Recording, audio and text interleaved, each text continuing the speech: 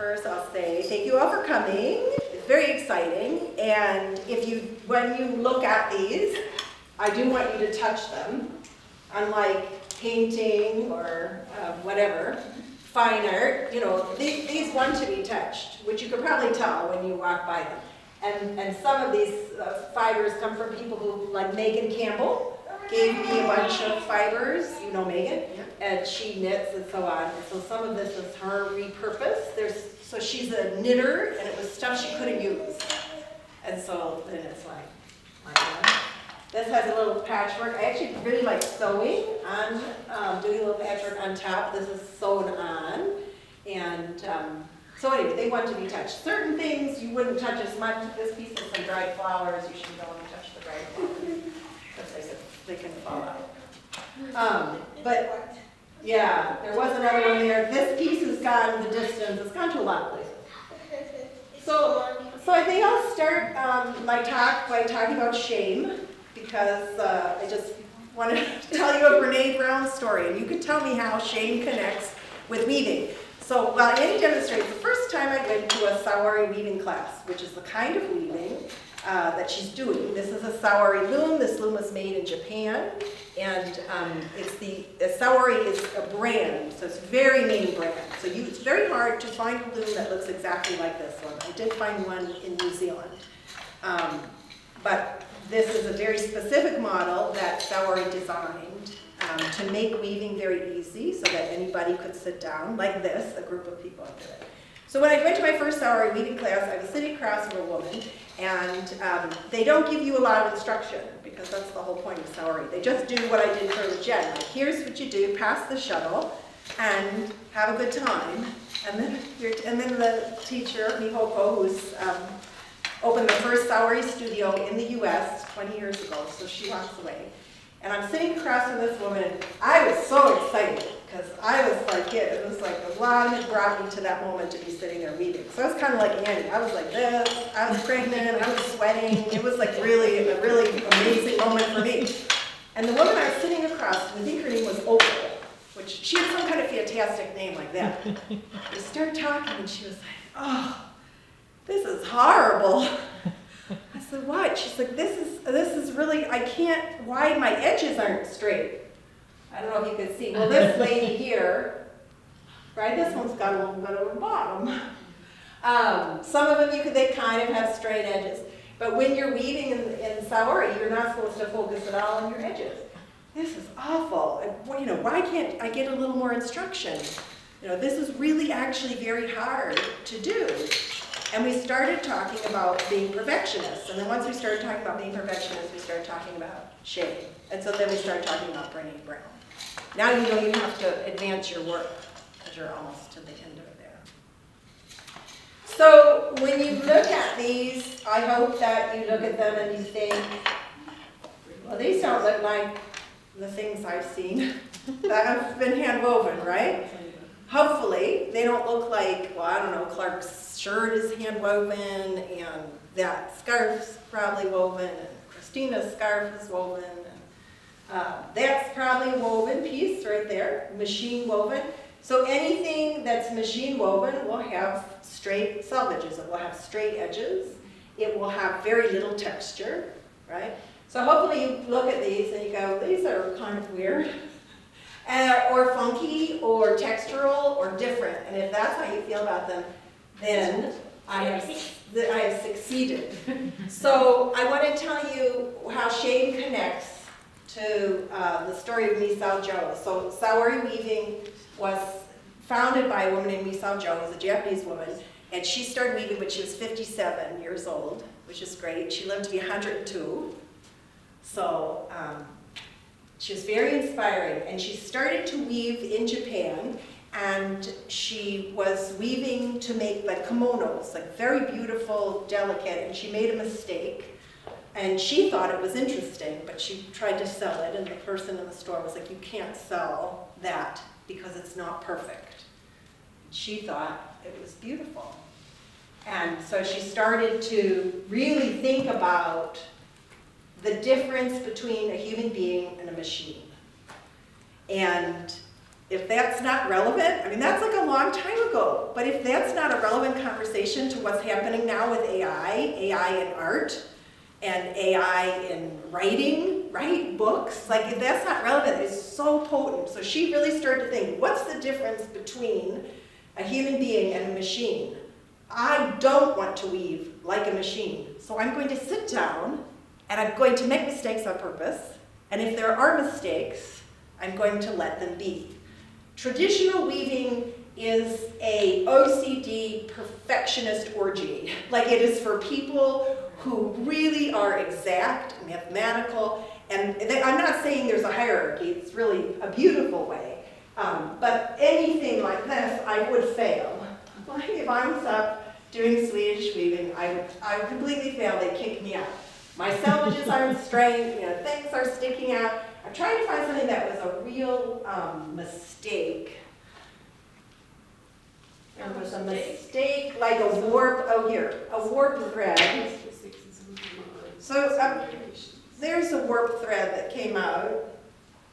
So that would be considered a mistake that you'd want to repair. But I didn't repair it because I'm weaving Saori.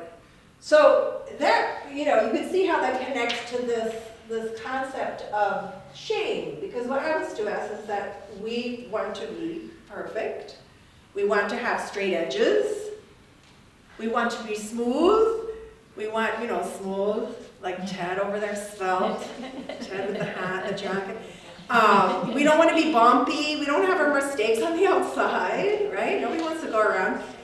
But if you think about it, until really the Industrial Revolution, until we found that machines could make all of our clothing, everything you wore was handmade.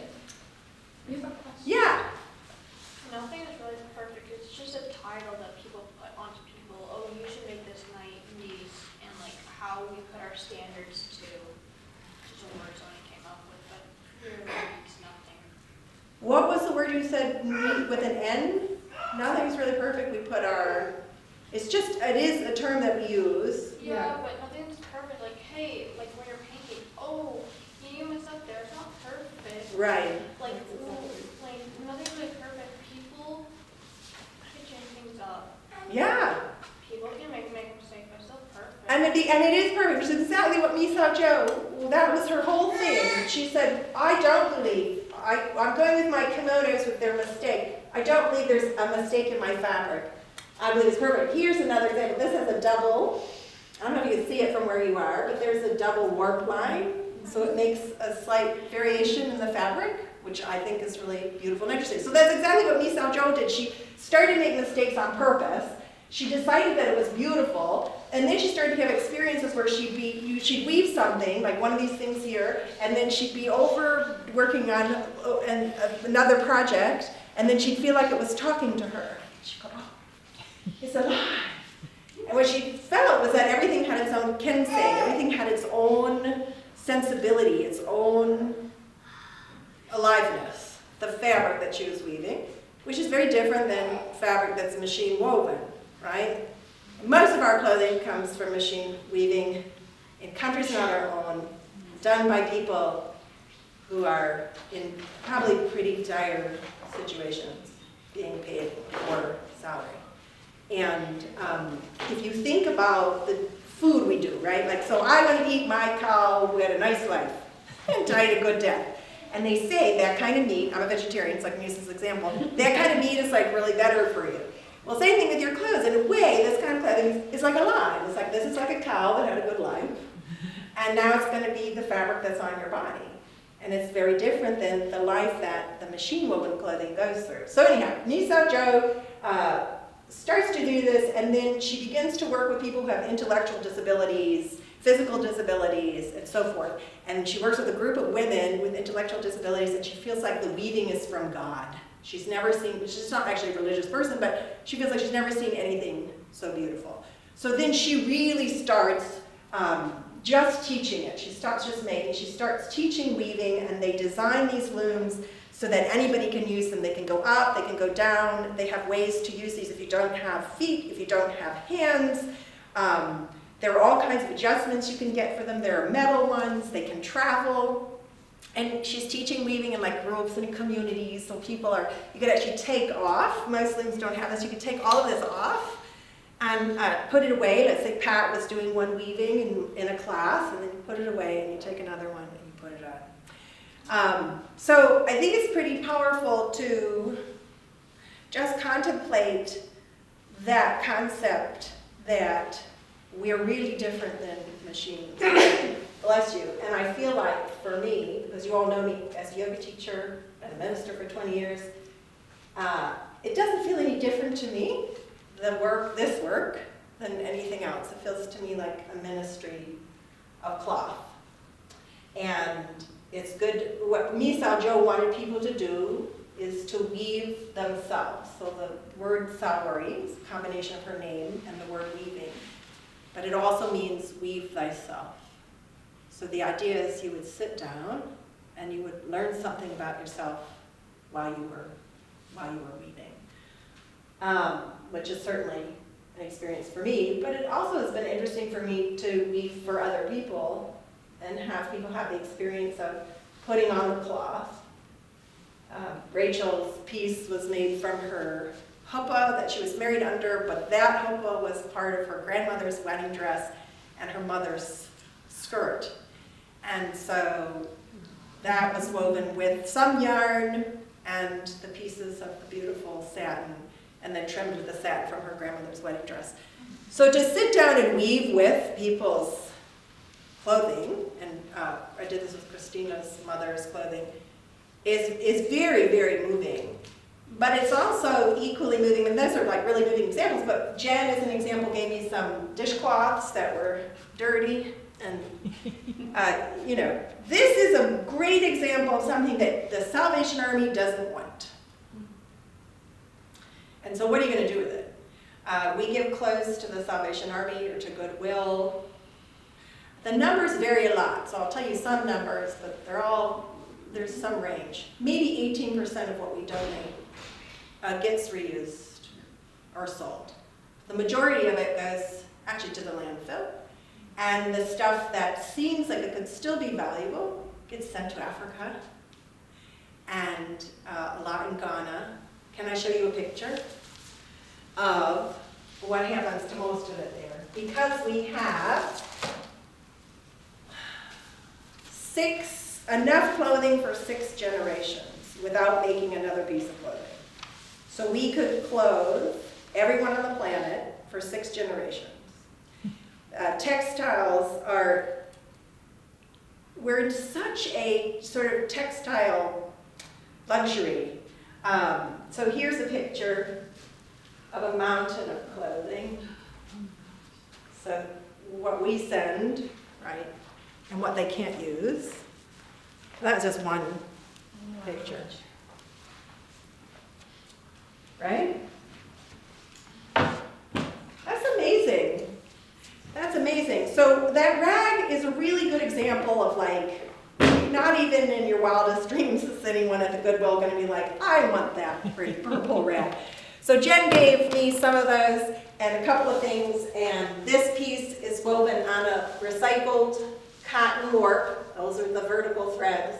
And the horizontal threads are a rag, a scarf, a foil gold balloon, some artificial flowers, and some ribbon that the artificial flowers are on.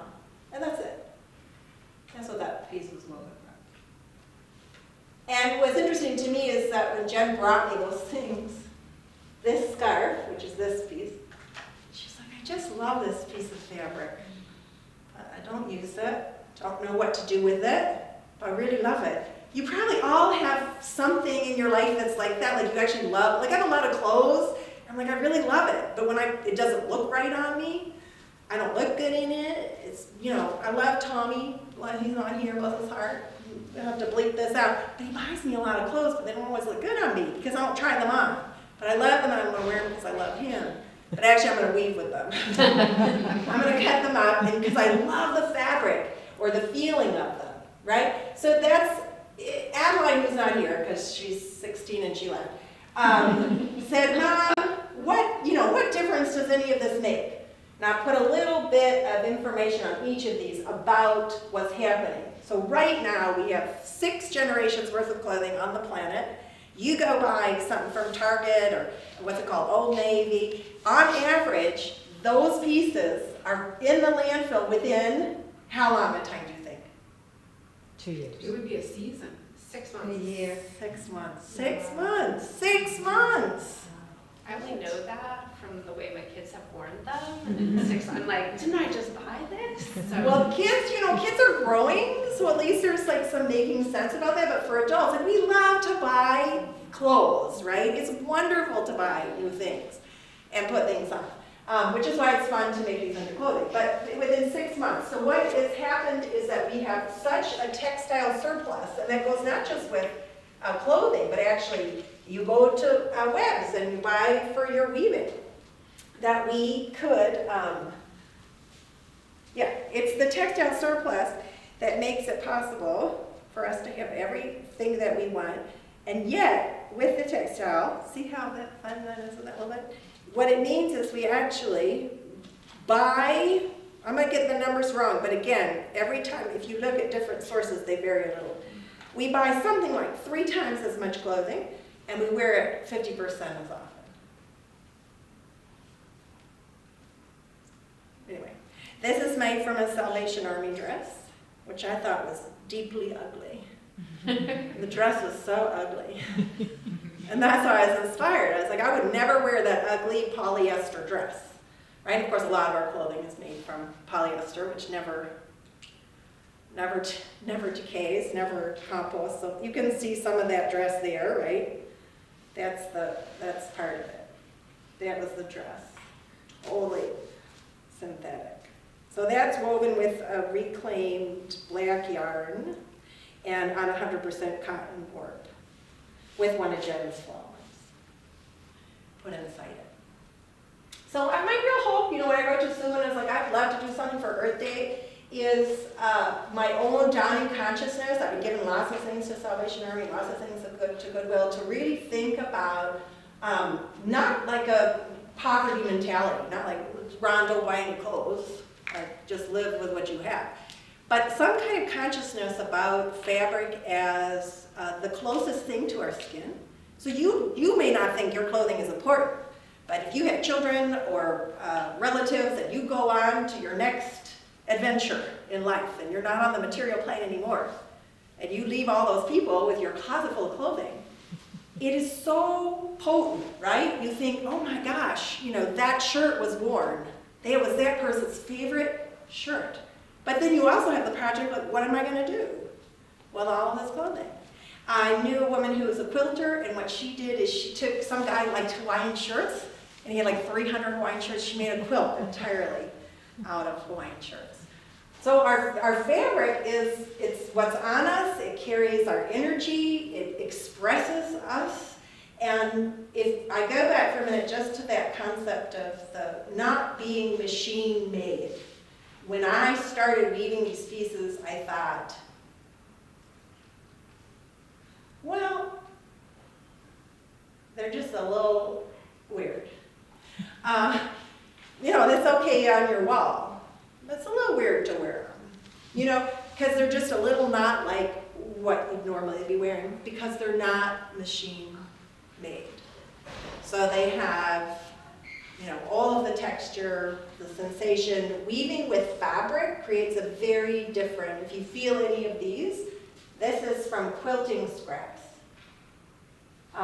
It creates a more dense, even if you cut them like very, very tiny, you can get that, but there's a density inside of that. And it makes me think, and this is probably the last thing I'll say, is just that experience for me, loving to weave, loving the colors, so on, and then going, well, it's still a little, will I wear this out? It's a little different. Where will I go in this? How has my concept of beauty been shaped? Our concept of beauty has actually been shaped, like what's beautiful on our body has been shaped by capitalism and machines. And as we go, well, wait a second. even to the point where what would I think was beautiful to put on my body, I may not even know, because I've actually been so, right? That's really fascinating to think. And when I was sitting making the weaving seminar this summer, and making a piece into the jumper, some of you have seen me wear my videos, whatever, my teacher, Mihoko, came over, and we were sewing and doing it, and I was like, oh, Mihoko, I just, you know, it was like this, the selvage, so the edge was like this. And this woman would not give a talk like this. She has few words, and they're very powerful. And she said, but Sam, they're your selvages. And that's all she said. I don't even think she put emphasis. She's like, they're your selvages. They're your edges. So to go back full circle, I'm sitting across from Opal, my friend, talking about Brene Brown, and we go, well, maybe at least she'll tell us how to get these edges straight.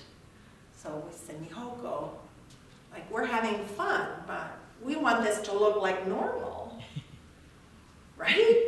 We want this to look like what it's, how can we get the edge straight? And she said, we don't do that here. That's what she said. We don't do that here. And that was really the mission of Misao Joga. She didn't do what I'm talking about with fast fashion, reusing. That's a different, actually there was a Japanese tradition of sakiori weaving, which is rag weaving, and that was because there weren't enough textiles. It was really because they couldn't get their hands on what they needed to weave with, so they just rip or tear the clothing and weave it back in to make clothing. It was actually an exercise in necessity. Even sakiori weaving stopped in about the 1940s in Japan because of the textile surplus that we have. So anyway, Misao Joga wasn't about this particular thing that I'm doing here, but I think they blend beautifully, particularly as we think about, I am not a machine, and how is that forming my consciousness of what's beautiful?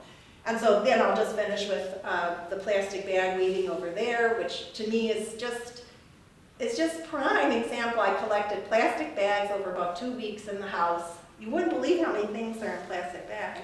My bread, my cookies, and everything else. I can't think of anything else. Like, basically everything is in a plastic bag unless it's in a cardboard box. And that's what came, and it's really lovely. The light isn't exactly hitting it, but it's really lovely when the light comes through with all the different colors. There is some that will balloon inside there. So anyway, thanks for listening, and I really just try to make up a question if you don't have one for the media. We'll make it look lively. Well, I have a question. Have you made any? I mean, because as far as these are wonderful, but for the practicality of, say, like rugs and things like that. Yeah. Have you tried weaving any yet? And if you have they been durable? What kinds of materials have you used? For rugs? Yeah. I haven't woven any rugs yet. Yeah. Because that's, right now I'm looking. That's your one rug. Oh. Rugs are wonderful with fabric. I actually have one that was hand woven in India, and you can see the beautiful fabric. I haven't felt a drawing to a rug yet. You do that. You'll come help me. Yeah, I'll come help you. I have not, my soul has not spoken rug. Many other things, but not rug. So, anybody else? Emmett. I like comfortable. Yeah, you should try it on. This one, the black is a little bit itchy, I think. Might have some wool. It really depends on what's actually in it. I think that's a little itchy. This has only a little bit, so this is rayon chenille, mostly new material, except for the purple. This is very soft. Are those comfortable? Not too warm. Only this one is too warm. This has a Salvation Army dress in it. That's the purple cotton there. I think this is pretty comfortable, but it's also quite heavy. So it's really like wear it on a full day. You wove that? You made that? Yeah. Yeah. Cool. I love this. When I was pregnant, this is made from 19 feet of fabric. Oh, and I forgot to say, when you're weaving sari, you make it into clothing, it's no waste. So if you weave 19 feet, you use every single part of it. You know, there's no little, because when you normally sew, you cut this out, you cut that out, none of that. you know, this is the whole thing. And you figure out how to use all of it. Like you say, if you even had a little piece, you might make a pocket. But Yeah. you had to do some sewing too, obviously. Yeah, this was sewing, yeah. So you do straight pieces and then you design them. Cool. You made that right? I did. That's nice. So I'm guessing before this you were like a costume designer because there's no way, or like you can make that because you gotta get practice first and like taught how to make patterns in order to make a shirt. Yeah, I accept the compliment that I was a costume designer or also a very famous sewist. But not true at all. Not true at all. In fact, with Saori, that you could look at the book, they give patterns that are very simple. So Misao Jo wanted people to make their own clothing. She felt that that was very important. And she tells you a little bit, but the patterns and descriptions are like this. And that's it. So you wouldn't use an actual pattern that you cut out like you do when you make clothing. And it's very basic. That's why things are like this is a little boxy. Right? If I wanted to show off my waist, this wouldn't be the right thing. I would call it drape. Drapey. It's It's drapey. drapey over your body. Yeah. So no, I mean I did sew when I was a girl, and I always felt I sewed very, very poorly. And I always wished I could make my own clothing, but I felt I was bad at it. Which is why I love the Saori is like, but you can make clothing. Because you can change your idea about what it's supposed to look like.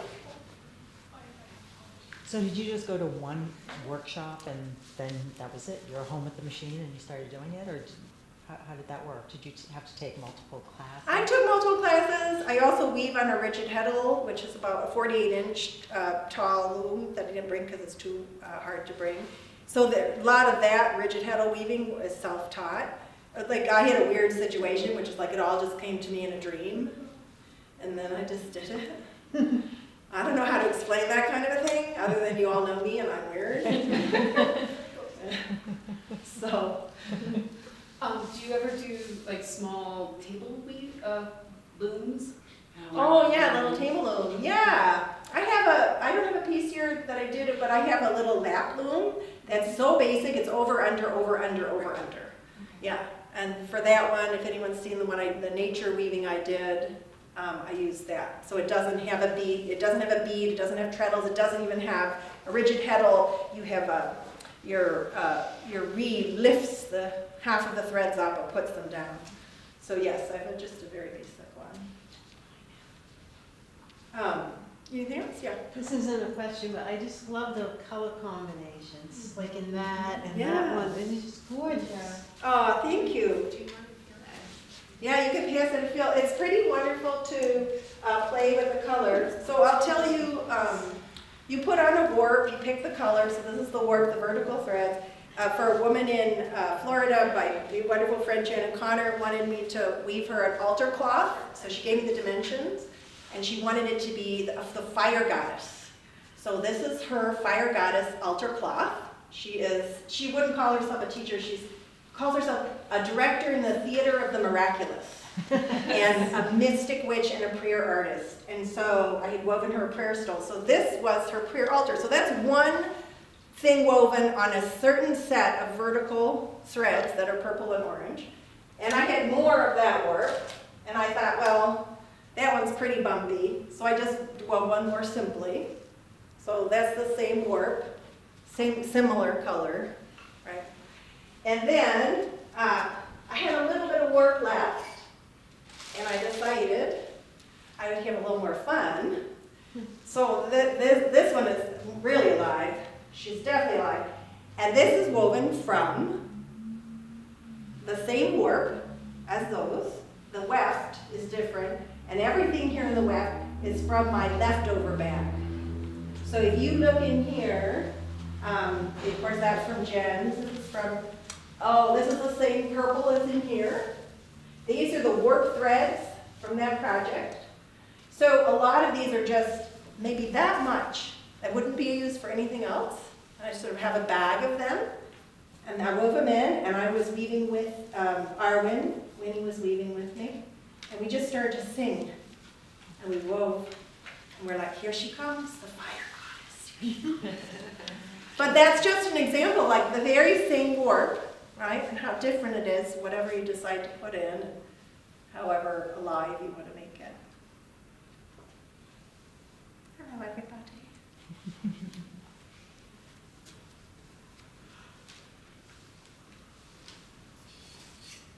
Anybody else? Anybody want to try the weaving? I want to try. Yeah.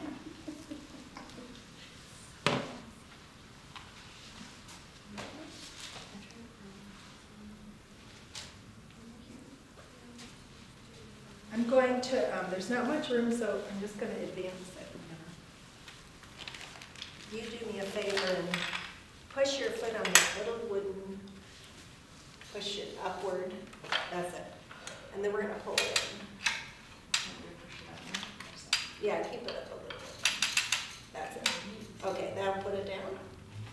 All right, so that's how we advance the warp. I'm going to tighten it up over here, and then she would tighten it here. This was a little bit, usually weave a much wider, but this was a project because it has this really funny purple stuff in it. I had no idea what that would do. So fun. So just put a foot down. What would you like to weave with? You can weave with the scraps, you can weave with the yarn. Some of the pieces are cut already. And while Rachel's weaving, if anybody else wants to say anything else, So, you can say it. So put a foot down. doesn't matter. Either one, yeah. And then put your fabric through. It really doesn't matter where you put the fabric. Oh, because it gets. Yeah, and then switch feet. So fabric in, switch, beat. That's it. And you keep that same foot down. So put your right foot back down. Fabric through. So you think fabric or yarn, switch, switch, then beat. And that's the whole rhythm. So And then I fabric. keep this foot up. Yes, This keep foot that down. foot down. So fabric, and then switch, and then beat. Do you have any examples of, I've seen some weavings where it's not straight across, but it's like some, and then like making designs that way? Do you have any examples? Yeah, which is like tapestry weaving. Right. So if you look at that, is it a little bit, like if you look at the plastic one, you can see a little of that happening, right? So there's this shape being made. Is that what you're talking about? It is, yeah. Yeah, you can put a little bit on one side. So in traditional tapestry weaving, you would have a picture image behind, and you would then, you'd have a picture of a tree, and then it would show you exactly where, and you would go around just one place. I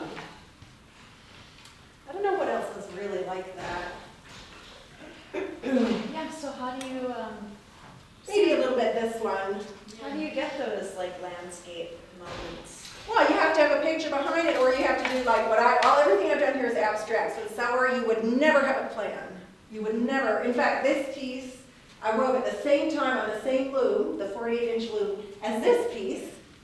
So they're side by side, and that one I was going to call it Family Blues because this is the goat rope from my goats from their hay, and I was going to use a lot of that, which is actually this is all plastic bag and goat rope. Okay, and I love this one. That's the wake of the fairy. But you don't think it's the wake of the fairy. You're sitting there, who knows what it is for you. So I thought, oh, well, I'll do that. And while I'm making this, which is supposed to be a sunrise, but somebody told me it looked like a plate of orange sushi, or a basket of eggs, this one just decided, it was just very clear that if I was doing the sun, it was going to do the moon. So that's what it became. I couldn't weave Saori if I had a plan or a design behind and was doing a traditional tapestry weaving.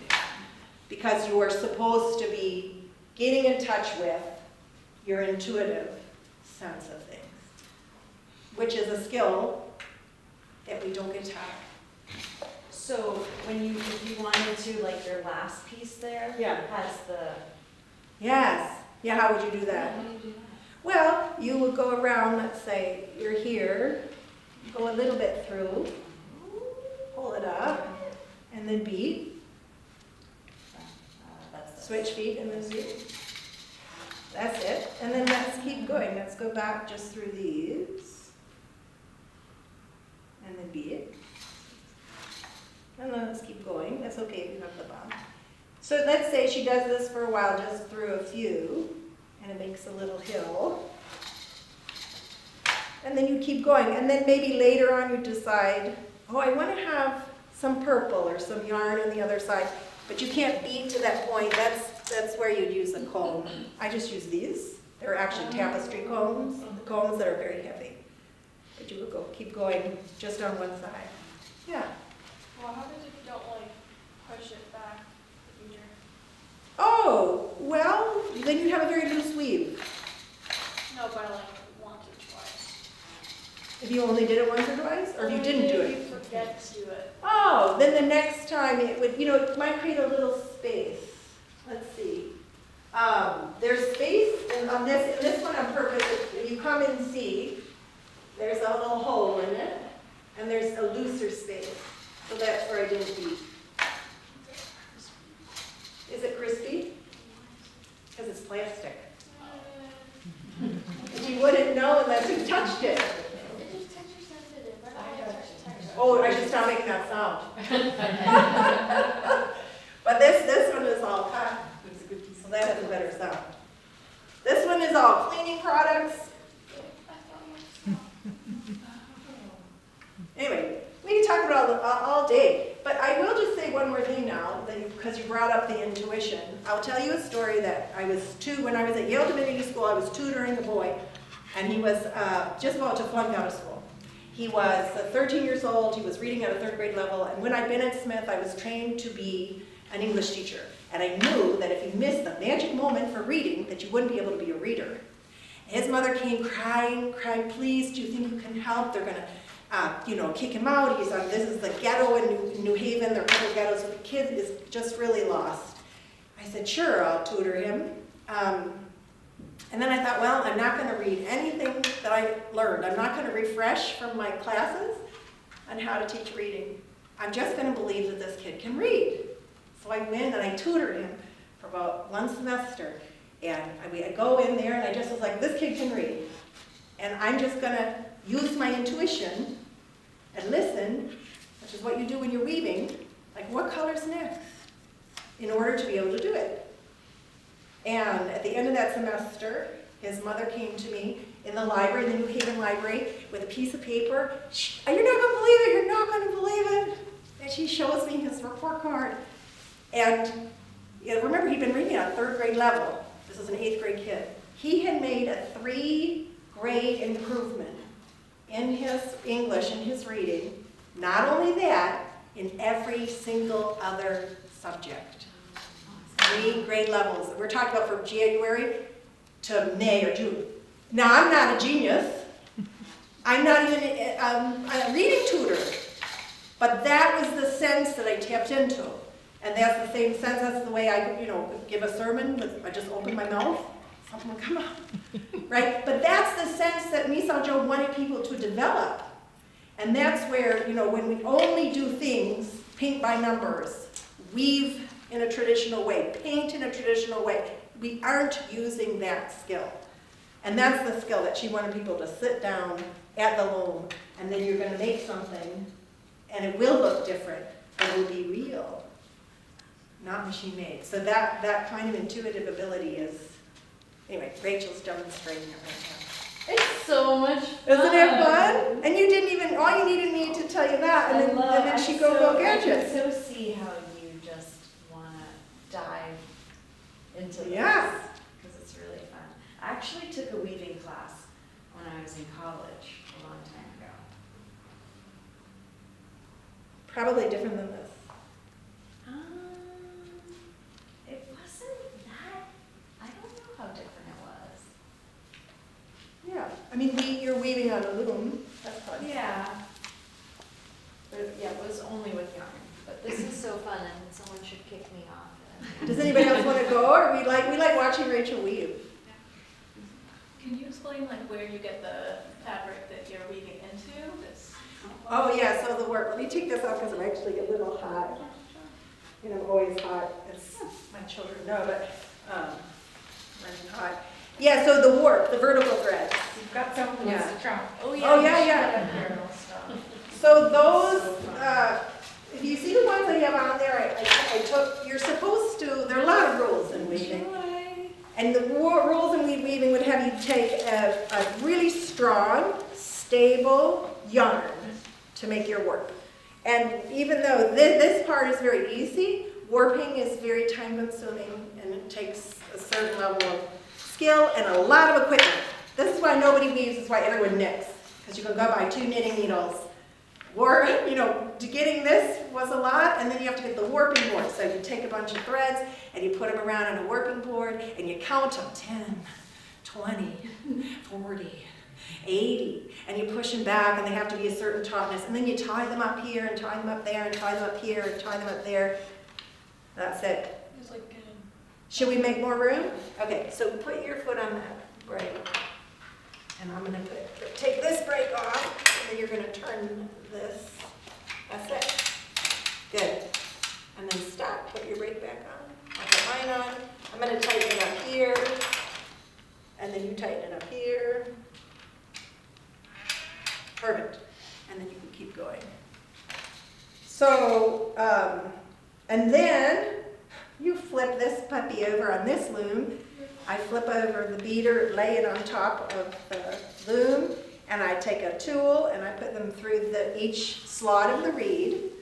And then when that's done, I flip that beader back over and I sit down and I take each little thread through each heddle, which is these little things.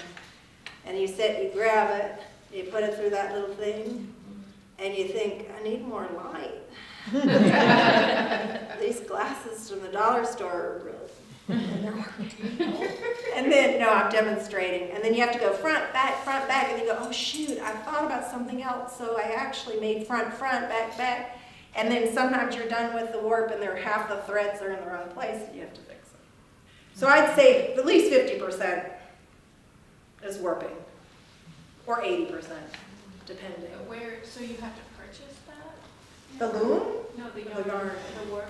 Yeah, in this case, you couldn't do it with fabric unless you were really skilled at getting a very, very strong fabric that you could pull. But those threads, yeah, let's see, these are recycled cotton. So you can buy recycled cotton, recycled polyester. I tend to like I really like a thicker warp. Like Christina's, I made a really thick warp for her.